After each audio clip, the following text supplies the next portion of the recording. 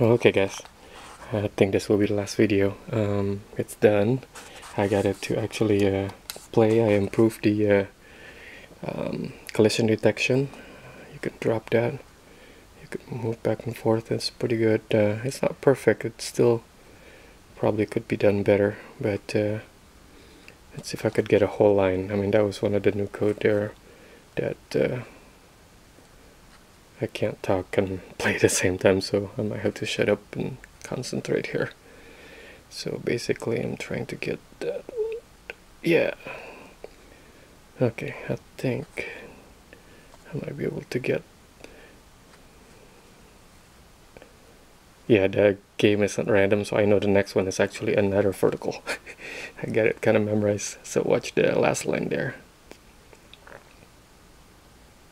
Ta-da! So it actually plays Tetris.